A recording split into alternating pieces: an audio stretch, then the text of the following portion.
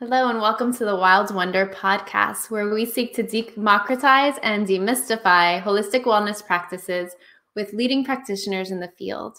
I'm Kristen Llorca, your host, and I am joined today by Reita Johnston. Thank you for being here. Oh, thank you so much for having me, Kristen. I'm excited. Of course. Reita is a trauma-informed life coach and educator. Reita, what is trauma-informed? We're seeing it everywhere now. It seems to be the latest catchphrase. It's a buzzword, right? Everyone's trauma-informed. The trauma-informed is a practitioner or someone who really understands the effects that trauma has on us and on our experiences. So it's someone who understands the 6 principles of trauma-informed care. It's someone who understands how to not re-traumatize, how trauma lives within us. And so they're able to really work with you on identifying, understanding, supporting you as a whole person who has experienced trauma. Like all of us. Yeah. To some degree. Yes. So it's, again, it's become a buzzword, and I like to be very clear that it's not about reading a book and on trauma, and now you're trauma informed. It can be really, really scary sometimes for people to relive their trauma. So really understanding, really having the expertise, the practice of what even is trauma, right? And how does that even show up? Can we speak to that? What is trauma? How do you define trauma? Trauma, well, it's real or perceived, and this perceived part, I think sometimes is missing in the conversation of trauma. It's a real or perceived threat, situation, circumstance that we experience, and it leaves these lasting adverse effects on how we're able to function in the world, on our physical self, emotional relationships, spirituality, all of these different aspects of who we are. I think that's the first time I heard someone bring up the perceived part, and I think it's important, so I'd like to highlight it, because I always speak to the fact that, like, me and my brother were 16 months apart, right? He could experience something as a trauma that I didn't. Mm-hmm. And then now as adults, when we talk about it, he might be very upset by this thing that happened, where in my mind, I'm like, but I don't feel that anything happened in that instance, even though we both experienced the same event. Thing. Yeah, but you didn't experience the same thing. You were in the same situation, but your experience of it somatically, internally, mentally, how your brain registered and processed the event was totally different. And that's why that perceived, if you think, when you walk into a dark room and you see a shadow, you respond to that. Mm-hmm. There's a perception there of threat. And then you realize it was just your jacket, and so you're fine. Mm-hmm. And so, that's why that is important, because of how it's not just about the experience. It's about, how are we processing? How are we registering this experience? What's our brain taking in? What memories is this same sensation attached to in the past? And how are we bringing these past stories into what's happening now? Absolutely. Yeah. You made me just think of, and maybe this is for all women, particularly Black women in the Black community and marginalized communities in general. My husband would say, I'm going for a walk, and it'll be 10 o'clock at night. And I'm like, are you crazy? There is no way I'm going for a walk at 10 o'clock at night. And this is a constant argument in my house. He's like, why not? That's ridiculous. We live in a perfectly fine neighborhood. I'm like, I'm not walking out that door at 10 o'clock at night. It's not happening. Yeah, because we have different lived experiences. I have a similar story. My husband, when he would get in my car, would cut off the dome light. And so when I get in the car is not lit when I open the, I'm just now getting into a dark car. And so I had to have the conversation of, I don't feel safe when I can't see into my car, especially at night.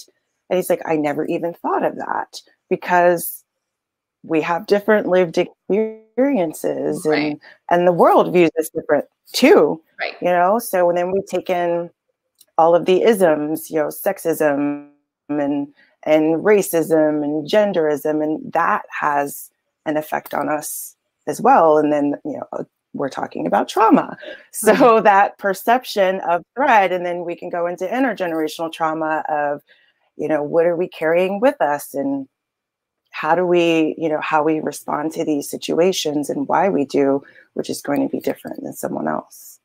So maybe let's go there. Let's try to define intergenerational trauma. Because I don't know that I'm very clear on intergenerational trauma. How would you define it? A lot of times it may be called ancestral trauma or generational trauma.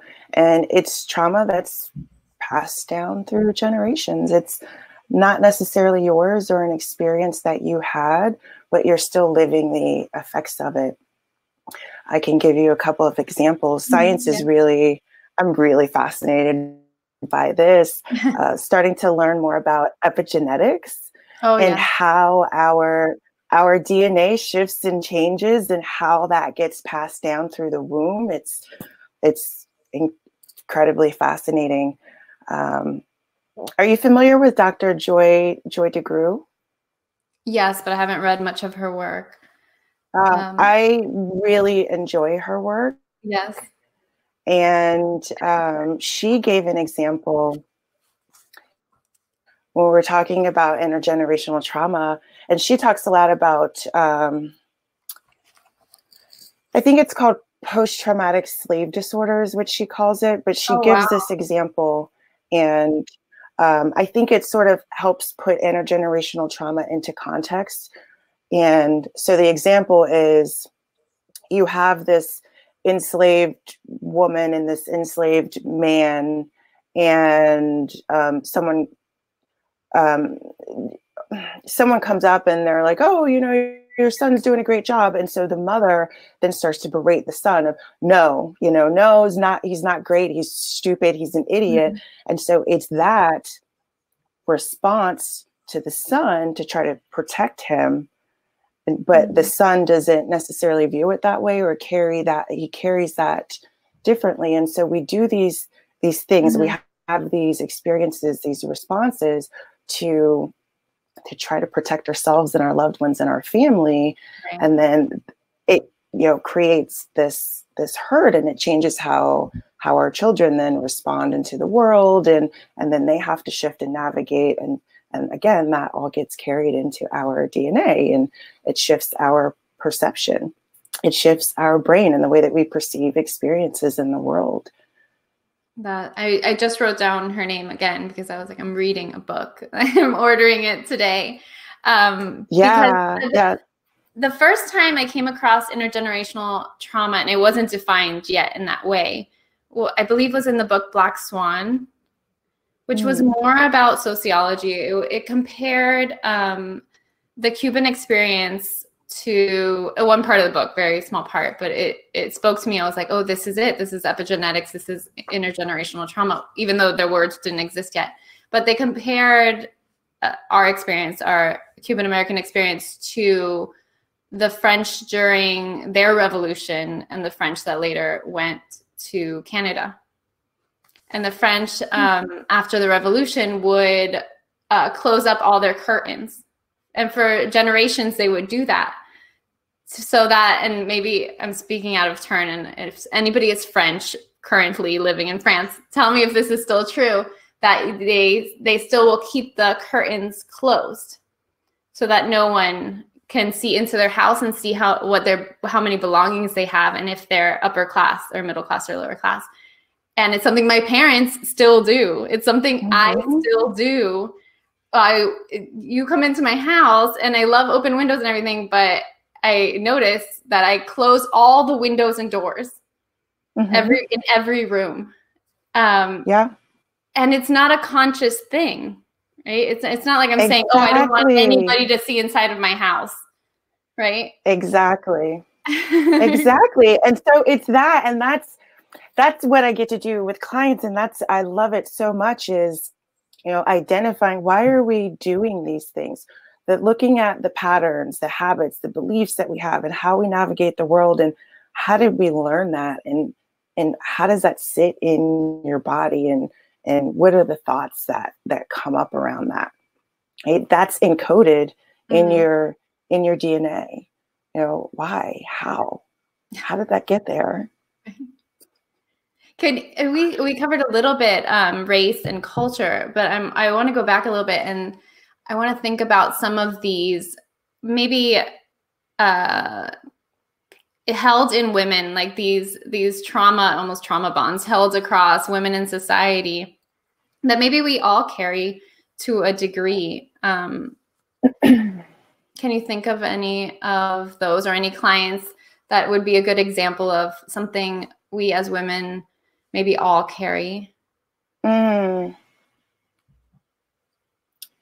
think one of the things that come, the confidence, the way that we as women, I see this a lot across the board, and even experience it myself, the way that when we're navigating the world, how we make ourselves small, the way that we second guess ourselves, the way that we give our power away to others. And it's not something, again, just this generation, it's something that has been nurtured and passed down through society for generations and generations and generations. So just watching women navigate the world, watching them walk down the street, watching them grocery shop, and the way that we do that, the way that we carry that. I find that fascinating, that it also, because we've been living in this patriarchal society around the world, I think it translates no matter what culture you grew up in, because to varying degrees, we all experience a patriarchal upbringing for generations. I was reading Glennon Doyle's book, Untamed. Have you read it? And she's not yet. I've heard it was so good. I think I read it in 2 days. I blew through that book. But the part that really hit me, and I kept thinking of it on a run, it was the word selfless. That women are taught again and again throughout the generations to be selfless. And she says, we're teaching women to have a loss of self as like the highest attribute or value you can hold. Yeah. And then adding to that, so you said across the globe, which yes, right? So women across the world. And then let's add the different layers to that. Let's add different cultures and different races. Let's add, let's not talk gender issues, sexuality. Can't forget the LGBTQ2IA community. When you start adding different layers of experiences, you're adding layers of trauma. You're adding layers of generational stuff. So does that go? Yeah, go ahead. Which is reinforced in the world. I was just thinking about how even my grandmother's generation, which isn't that far removed, once a woman had a child, it was like she was dead. She would wear, in Cuba, she would wear all black generally and sit on her porch. Her job was done. Wow. And then, so for someone carrying that, and then to be reinforced in the wording of others that were raised in that same culture, even though on the outside, it looks like we have moved on, right? Yeah. But I still hear it in the way our community speaks to each other, right? Once you have the child, they're like, oh, well, you don't count anymore. Or no, you have to do it for the child. God forbid you say you're doing something just for yourself. You don't count anymore. Yeah, guilt, shame, all of that. And then the message, I find it really interesting why we feel the need to be in other women's uteruses anyway. But if you have one kid, why do you have one? And when are you going to have more? If you have two, are you done? If you have three, what are you doing here? When are you going to slow down? So it's the constant message that no matter what it is that you do, it's not the standard, or it's not going to meet the standard. It's not good enough. Right? For anyone, Yeah. So going back to that question you asked about, what's something and women across the board, it's that we are getting just flooded with all sorts of messages, and we may not even realize how they affect us. Right. And then added to that, our upbringing of being selfless and wanting to please. And then you have the perfect recipe for disaster. Absolutely. Absolutely. I made a post on Instagram yesterday about boundaries, and someone replied, I haven't had a chance to read the whole thing. Getting ready for today, I wanted to be here and present, but I started to read it. And so my question was just, let's talk about boundaries, and they're not actually bad. And we feel bad sometimes because of the messaging of you're not allowed to have boundaries, or you're selfish for boundaries, or I'm in control of your boundaries and I will tell you, right? All of this messaging around boundaries, but they're just messages. They let us know what's ours and what's not ours. And so my question was, what's keeping you from saying no? And someone made the comment about permission. And I thought, oh, that's so good. I see that all of the time. Needing permission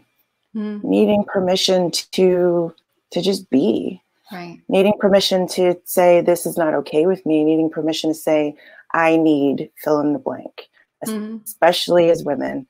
It's not something that has really been cultivated in our society. Well, do you think it's something we're trained to do? Not only to ask for permission, but it's almost like to make sure you're doing the right thing, Yes. Like, even though sometimes I don't do it outwardly, I still think of it like, oh, should I ask my dad? I'm a grown woman, I am a grown woman. I do too. Thought, like, oh, should I run this by my dad? I'm like, yeah, and then catching that of like, oh, where did that come from? I do too. I've had to do a lot of work around that.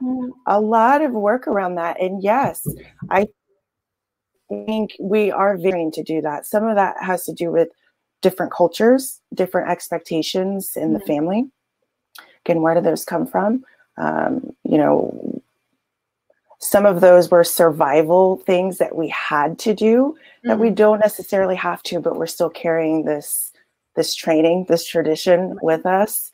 Some of it, again, has to do with society. Some of it has to do with because of our experiences, we've spent so much time giving our power away that we don't even, like you said, I didn't even realize I'm needing permission or asking for permission in this way. Right. As a grown woman. And I was speaking to a friend, and I was speaking to her about boundaries, and also asking her to ask for her own needs out loud, which she was having trouble with. But she said, which was brilliant in its truthfulness, and I think a lot of women think this and don't say this, but she says, if I ask for what I want, then I have to take responsibility for what happens next. And I was like, yeah, yeah. And she's like, I don't want to do that. And I was like, oh, Yeah. It can be scary to realize how powerful we really are, that we do have power, that maybe our experiences and the life that we're living is because of choices that we made. Maybe we do have more choice than we think we do. We just don't want to make it. Right. And I think, how does the idea of perfectionism in women come into play? Because I think personally, I find it challenging to allow myself to fail. So if something feels so big that there's a 60% chance that I'm going to do it wrong, I have some qualms with doing it, Yeah. Perfectionism is such a trauma response. I've, again, done a lot of personal work around this of noticing. It's actually what led me into learning about somatic experiencing, because my brain would be in one space where like I know my body is a completely different way that I don't want. And so there's this conflict, this pull, and it feels so big and so overwhelming. And specifically around perfectionism, I would notice that same thing of, here's this thing that I want to do, and what's going on in my chest? Why am I feeling this way? What's going on in my gut? What is this?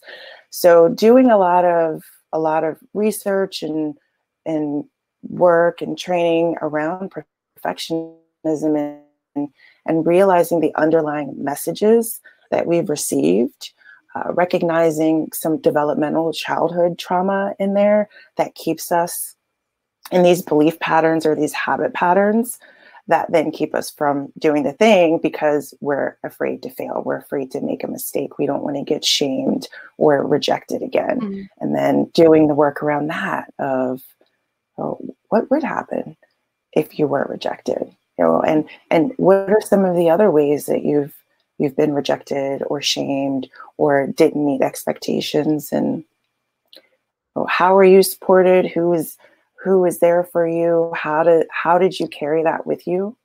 But yeah, perfectionism, trauma. Because I think on personally, when I think on perfectionism, when I really meditate on it, my belief system is, which is illogical at best, is if I do everything perfectly, everyone will love me. Nobody can hate me. I will never be the villain if I just do everything perfectly. Yeah. Yeah. When I meditate and get to the root of mine, my perfectionism is, if I do it right, then everything will be fine. Everyone will be okay. None of the bad stuff will happen because I've been able to prevent it. Right. That sense of control. Right. And then something like 2020 happens and it kind of feels like the universe screwed us, for lack of a better word. I was like, I did everything right? I did my meditations. I did my yoga. I built my business. I did all the things for everyone. And what?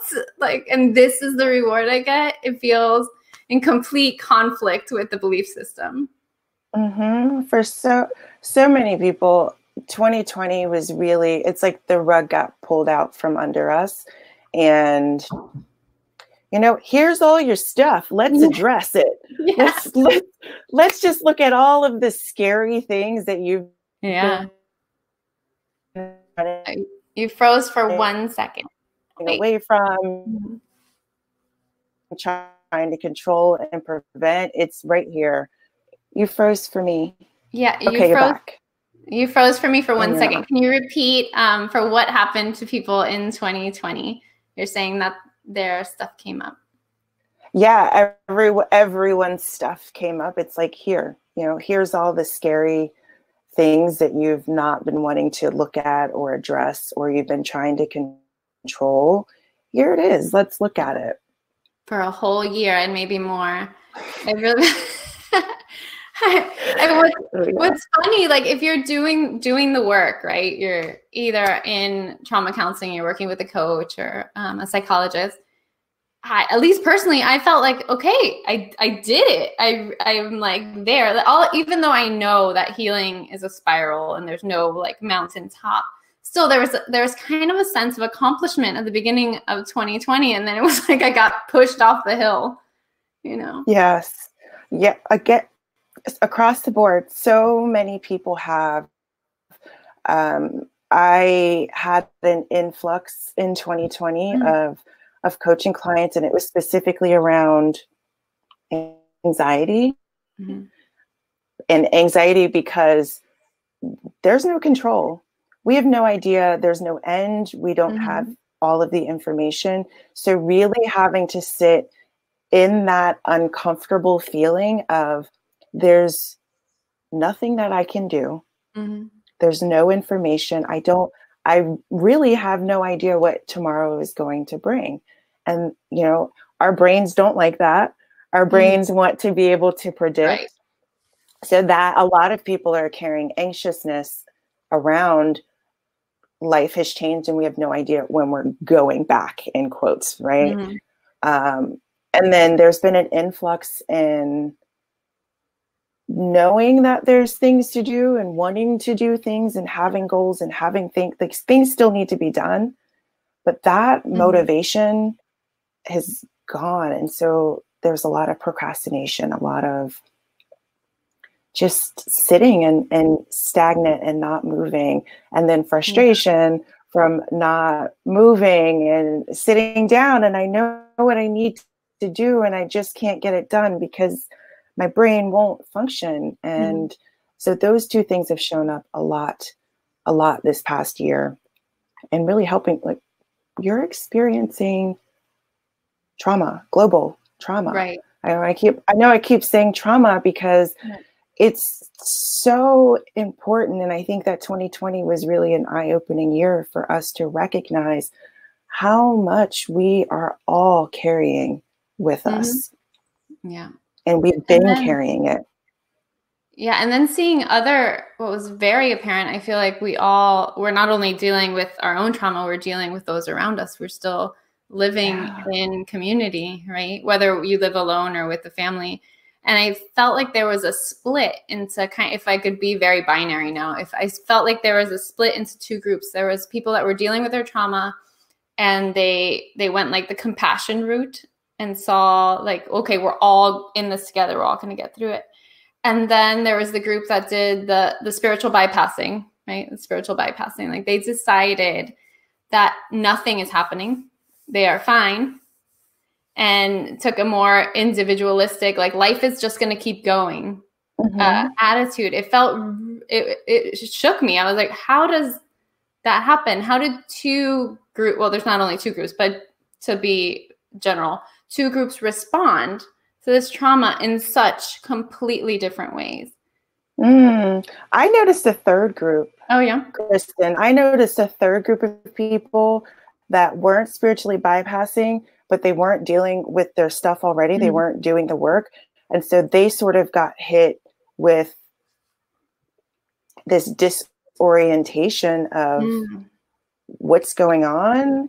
Has this been going on? So it was, I guess it would be more of a shift into doing the work. Because, I think that there was a third group that really was kind of blindsided. Yeah, I could see that too. We'll see what all this brings, right? But I think it could only be good things. It was kind of like in the tarot, the tower moment, where you just the tower gets struck by lightning and gets completely destroyed, and you have no control of it. So you're just free falling, and you're grabbing onto the tools you can, but the only way is down, Yeah, and it can feel really scary. And then that's when we resist a lot of times, or we do all of these things to avoid the fall, to avoid failing, to try to regain control, brace ourselves. We do all kinds of things, all kinds of habits and patterns. We revert back to these old coping mechanisms and survival strategies. And we wonder, why aren't they fitting anymore?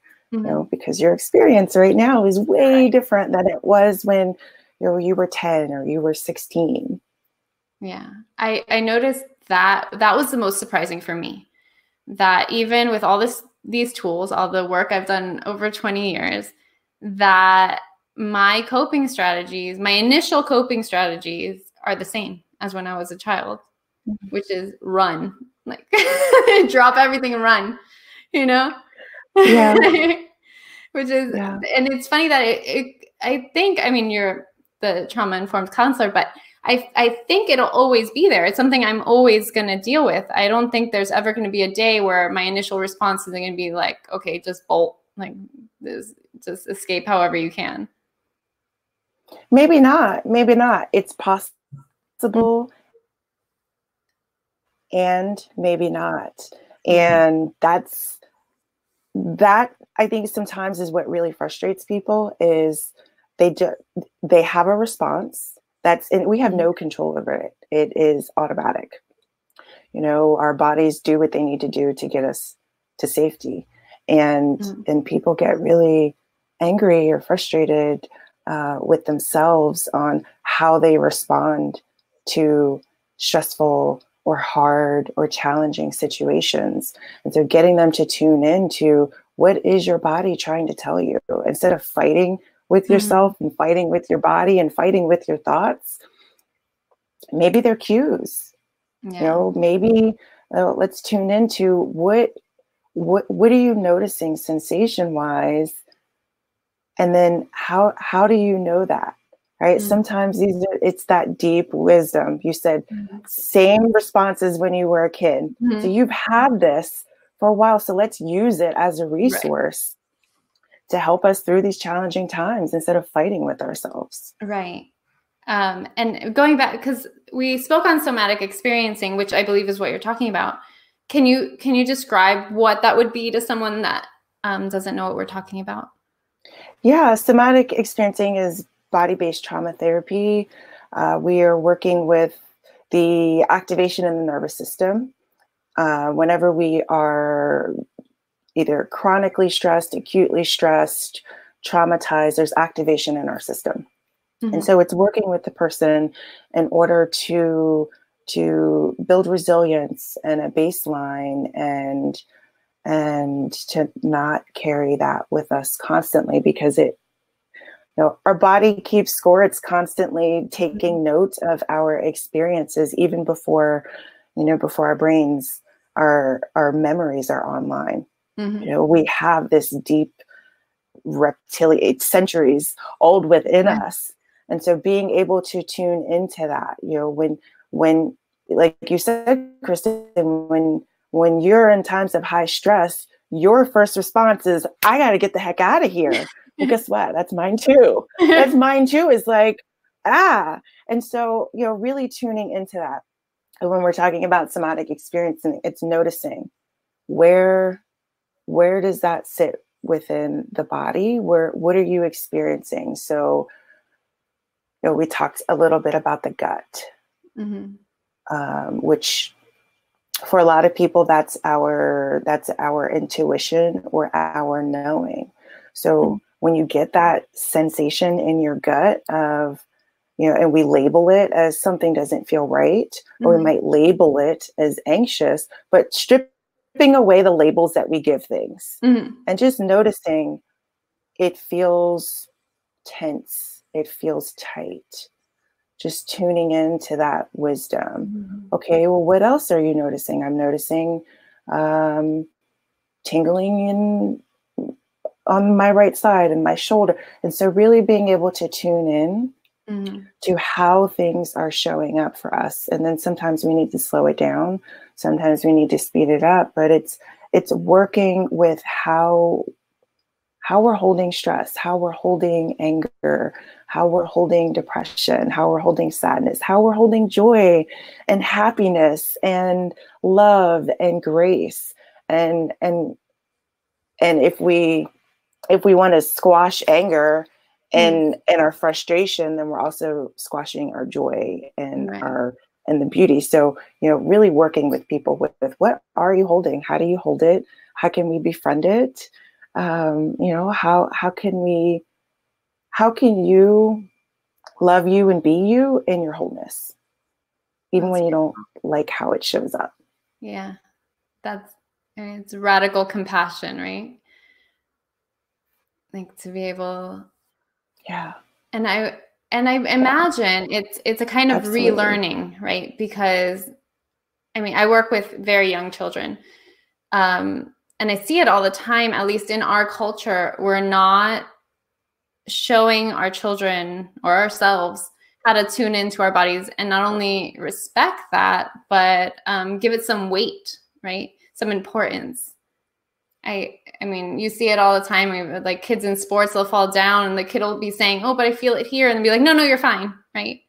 Or a kid will walk into the room and feel uncomfortable and the adults in the room will force the child to walk in and still say hi to everyone or give so-and-so a hug. Yeah. Again, let's invade your boundaries and not, And so what do? We suppress that. That's how we learn. That's how we learn to suppress. Is I walk in a room and I feel uncomfortable, I need to just shove it down because I have to present. Right. I have to present.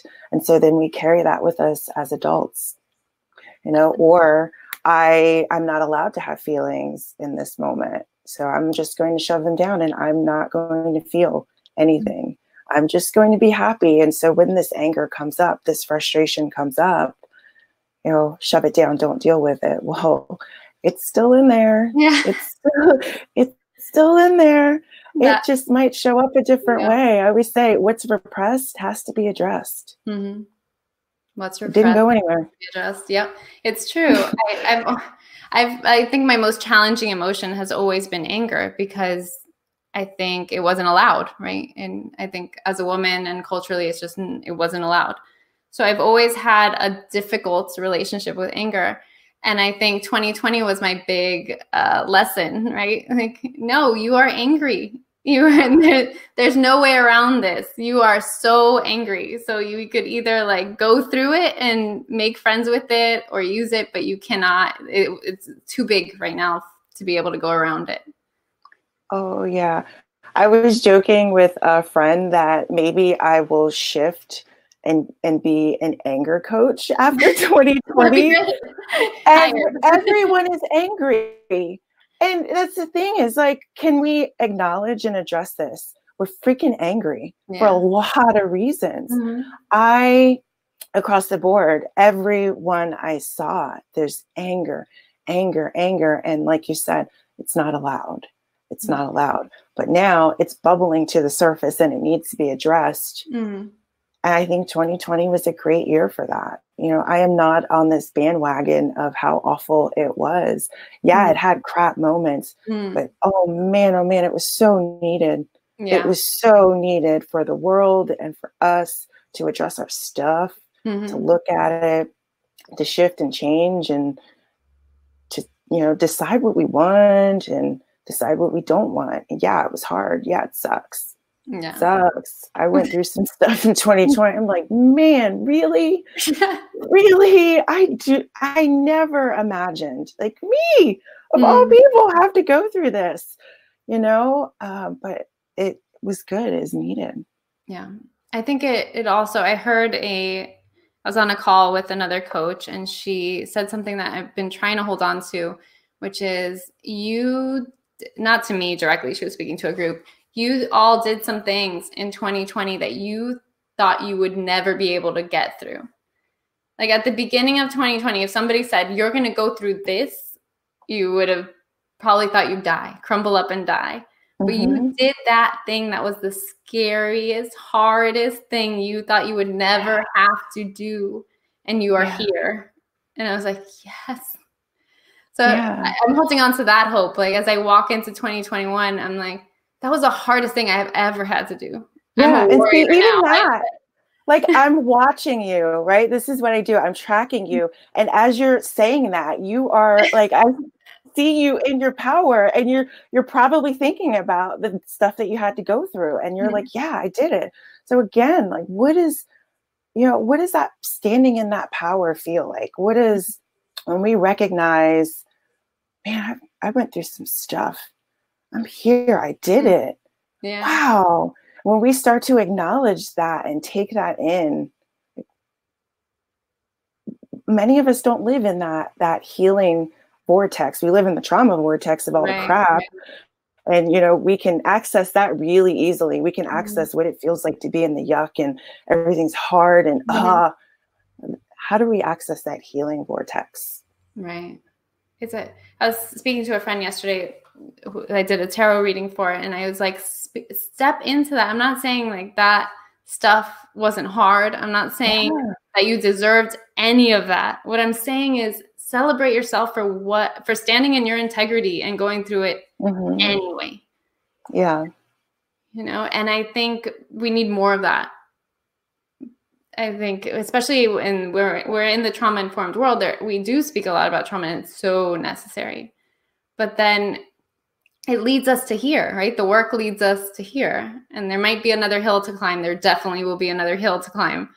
But there's these mini Endless. But at the plateau, how about we celebrate the plateau? Like we made it here. Yeah. Yeah. Well, you know what, Kristen, some of us don't know how to celebrate. Right. Which is another part of, I think, the work is we weren't taught how.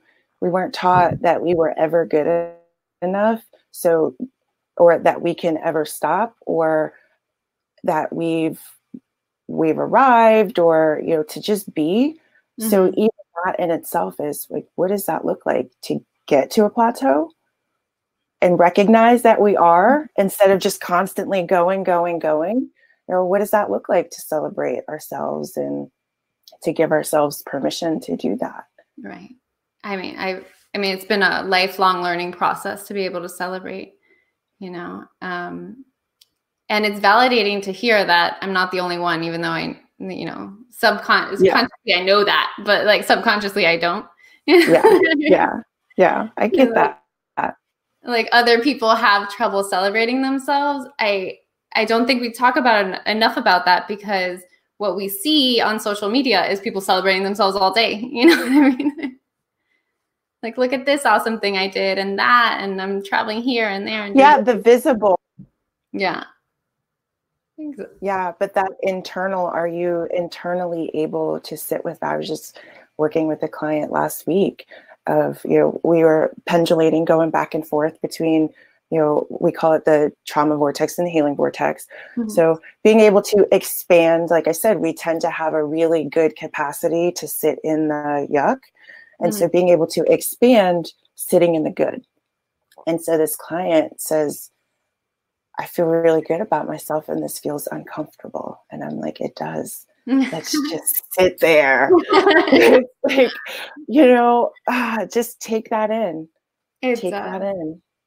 Years ago, I realized through my own work, while I was going through emotional release therapy, I realized that I had a really hard time accepting compliments, gifts, anything that felt like I was being celebrated, especially from the outside. I had a lot of trouble with, to the point that if someone were to give me a gift, in my mind, I was already doing the math of how I could do something bigger for them, you know? So part of like my ability to celebrate myself was when somebody would compliment me or give me a gift, I would say thank you, which seems like obvious. But for me, it was this like, it took a great effort to get there, to be able to say just thank you. Or somebody says you look nice, or I like your dress. You're like, oh, thanks. Instead of being like, oh, it's just, I've had this for 20 years and I got it from Goodwill. It's nothing, you know? Yeah. And noticing that, noticing the way that those patterns show up. You're so not alone. Many of us experience that. I do it too. And like the thoughts that come in and the sensations, noticing when someone compliments me, all of a sudden I get really hot, right? All of a sudden my chest starts to tighten. And so when we can tune into these things, then we can make different choices, and we can change some of these patterns and the ancestral stuff that we've been carrying with us. What's one way that maybe someone can do today or even immediately to be able to begin to step into their power, to be able to step out of this feeling of smallness and really begin to expand? Can I give you a couple of things? Yeah, of course. Just more the better.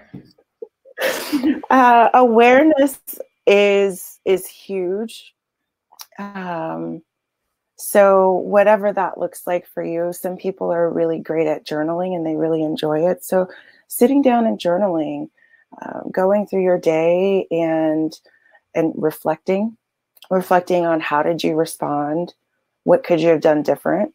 What would you do different? How would you want to look next time? So just sort of reflecting on how we are showing up so that we can start to identify patterns and make changes. Something else we can do is, I've been talking a lot about somatics. That's a big piece of my work.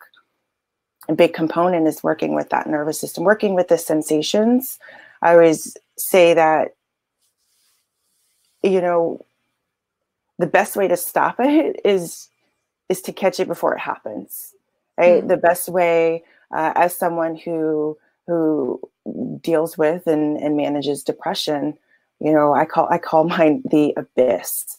And so I hate when I spin in the abyss. It feels yuck. It's very dark, and it's not fun to be depressed.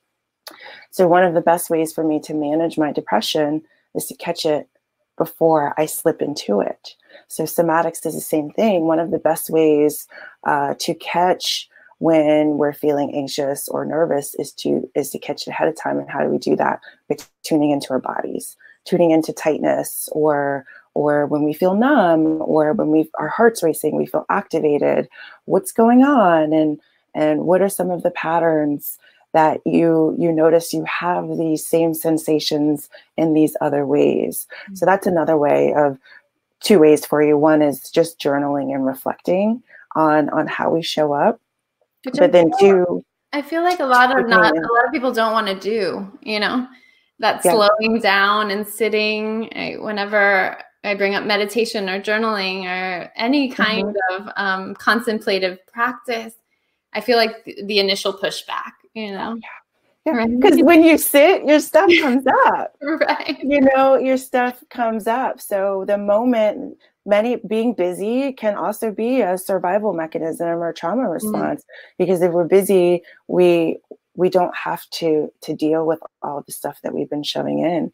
I've been doing this work for 9 years, and, you know, stillness in some way. So whether that is journaling, whether that is taking time to be aware of how we are experiencing things, whether that is, you know, even dance. I love to dance. I have dance parties all the time. It can be really meditative. Put music on and just lose yourself and get out of your brain art, but really having an awareness of yourself. Going back to dance 1 second, I want to give out a shout out and maybe a recommendation to Gaga movement. Have you heard of it? No, tell me. So there's an Israeli dance company, and their choreographer and director developed this somatic form of dancing called Gaga. And he does it for the elderly in nursing homes. He does it with regular people. He does it with dancers. And it's the most fun. Without getting so much into it, it's kind of being able to listen to your body and then slowly letting it do what it wants to do within certain like constrained in a way. Like, okay, you're going to do whatever you want, but you have to be looking left while your body goes right. Neat. That sounds, I went to a ecstatic dancing little couple of years ago, which I loved and have been doing since. It's where we were just in this large, just turn music on, and it was a couple of hours. The music was always changing, and you just, whatever your body wanted to do, it's listening and moving, no judgment. Sometimes you might catch eyes with someone and you might dance with them for a little bit, and then you go off and do your own thing. But yeah, I love dancing because we get out of our cognitive thinking mind and we drop into that wisdom. Art is the same thing. Going for a walk, being in nature, it really is about being in tune and listening and tuning in. And also giving yourself permission, because I feel when I recommend to people, you need some time or some contemplative practice, they immediately want to be told what to do. Well, give me the yoga sequence that's going to resolve, you know. I lost you, Kristen. Oh, can you hear me now? I can. Okay. So I was just saying, it's also a matter of permission. Like when I have clients or students, they want me to give them what to do, right? They want to know, what is the yoga sequence I can do every day that's going to solve all my problems? What they don't want to hear is, I want you to listen and discover what it is that your body needs from you right now and move in that way. Yeah. Yeah. Or maybe you get this a lot too, Kristen. Okay, I did my yoga, check. Yeah. Do you get that a lot? Like, okay, tell me what to do. Okay, journal, check. I did it. Yeah, Okay, yeah. set that and meditate, check. I did yoga, check. It's like, kind of, but you're Right. still sort of missing a piece here. So let's Right. slow this down. Yeah. Yeah. It I happens a mean, lot. we've even taught retreats and workshops where, well, I mean, at least it's my opinion that the most important part is the meditative part at the end, or shavasana, or that we do all the stuff, right? All the decoration in order to get you to that place so that you can tune in and be comfortable enough to sit with yourself.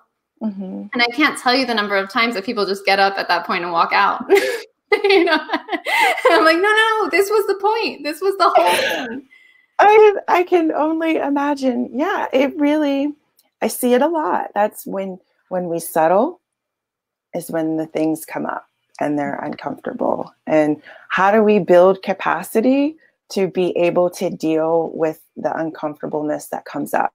Because if we try to deal with it all at once, we might get flooded and go into that freeze, go into that flight, go into that fight, completely shut down, completely not be able to function. So how can we slowly just like drip, drip, drip? How do we access that and build and continue to grow in a safe way? It's kind of like the other side of the coin to being able to sit in your celebration, or what you call your sit in your healing, right? Mm-hmm. It's kind of how can we sit on the other side too and be able to expand our ability to sit in discomfort. Yeah. Yeah. And then how can we go between both with ease versus rigidity or restraint or constricting ourselves of, oh, no, bad stuff. Right. When we talk about the perfectionism is like, oh, no, you know, well, how can we flow through that? Because we're doing that all day long anyway, constantly. You know, you're a parent just like me. So, you know, 1 minute your kid can be completely fine and go in the room, and then they come out of the room 30 seconds later, and it's a whole different environment. Working with people and yoga, you know, they may come in one way and then have a different. So we're just constantly up and down, back and forth all day long. So recognizing that, how that shows up for us, how that affects us, what do we need to be able to take care of ourselves so that we can continue to support and take care of others. Now that you say that, children are a great mirror for that, because we expect ourselves, I think most of us put an expectation on ourselves to always be upbeat and perfect and the one in control, and at least on the outside. But if you watch children, they don't live like that. They flow through emotions. They're not stuck in stasis. You know, they're constantly flowing through those emotions, and I think they're better able to do it than we are because they allow themselves to. They give themselves permission to flow from one to the other. They do, and then they learn from us. Oh, maybe I shouldn't be this way, right? Or getting punished, or having love withdrawn, or all of the things that happen that you know, we get out of that flow state. Yes, children are excellent mirrors. So I took you on a long tangent because I wanted to address how we don't do the things normally that you want us to do, which is to be able to sit in contemplation.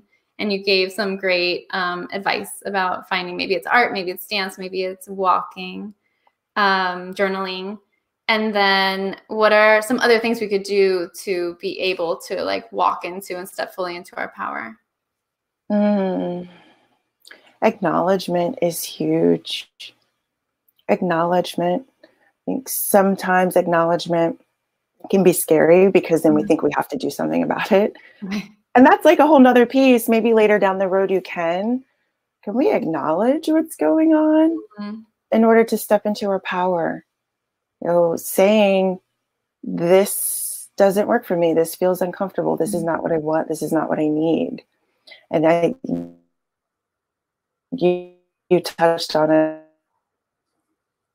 earlier. Sometimes when we acknowledge what we don't power back, and we have to then take responsibility and take action. Are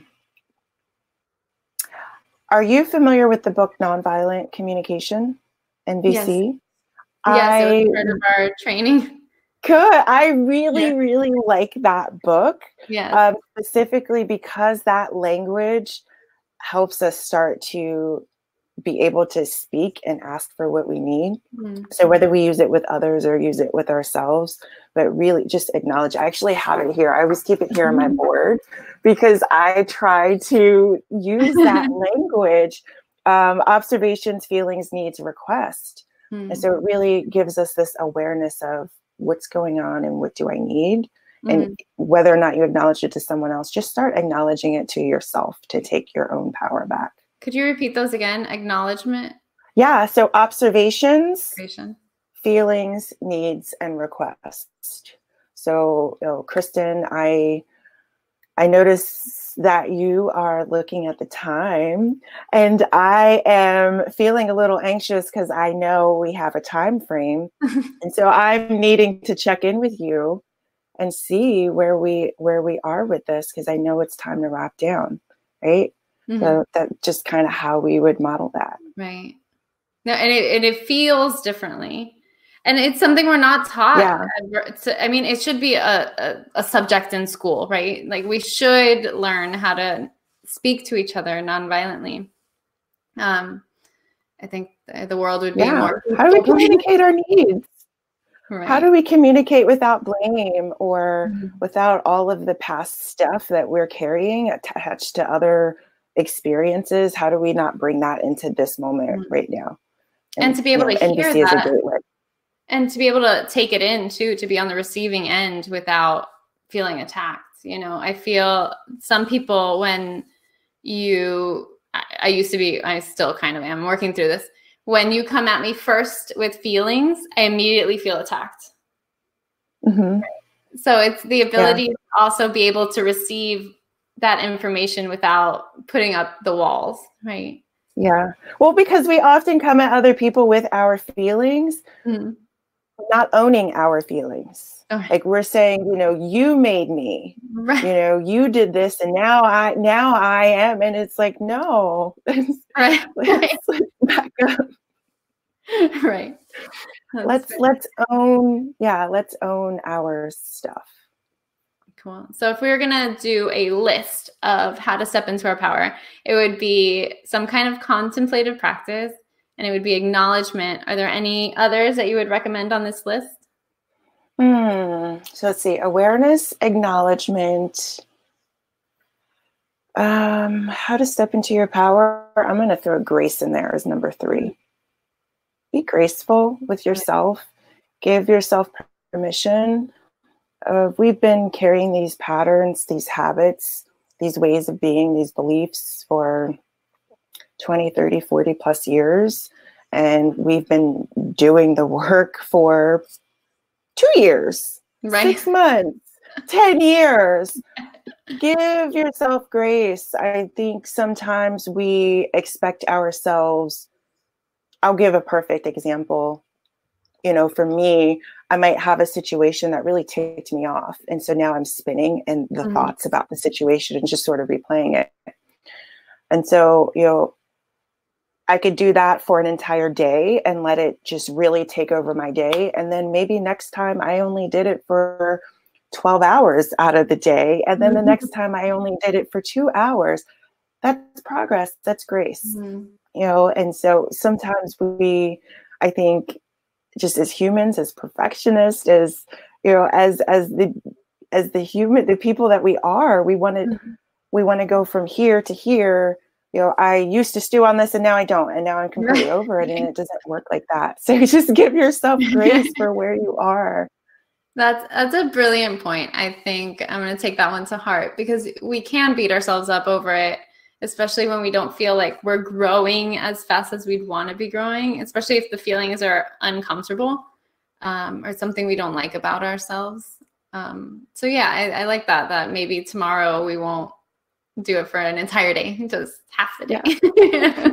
Exactly. Progress. What's the book? Progress Over Perfection. I haven't read it. I just like the line. Yeah. Very true. Very true. That's what I'm saying. Practice, it used to be practice makes perfect. And we don't say that in my house. It's practice makes progress. I like that. like that. Well, we are out of time but I could probably talk to you for the rest of the day. I know, same. It's really great to be able to be in flow with someone that shares the same language and understanding. Yeah, I appreciate you. And I know that whomever is listening or watching is gonna want more, because I do. So I have put the link in the show notes, so they could get your newsletter, which is at reitajohnston.com/newsletter. And there you'll also find Rita's Inner Circle community, where I believe you could watch videos and other trainings. Yeah. So if you subscribe to the newsletter, you have access to the community. I'm constantly updating it with free downloads. Currently, there's a 28-day journal. You have access to some private videos and training and all kinds of good stuff, book list. I love to read and all kinds of good stuff back there. That's awesome. So that's where you can find Miss Reita Johnston. Thank you so much for being here with me. This was great. Maybe we could do it again, because there's so much I want to talk about. Right. Well, thank you again for having me, Kristen. It's been an honor. Thank you. Let me just check before we go. This talk is live for our Patreon members. So if you want to join us live on the call, we're available at patreon.com/wildwonder. Thank you so much again, Reita. Until next time. Bye.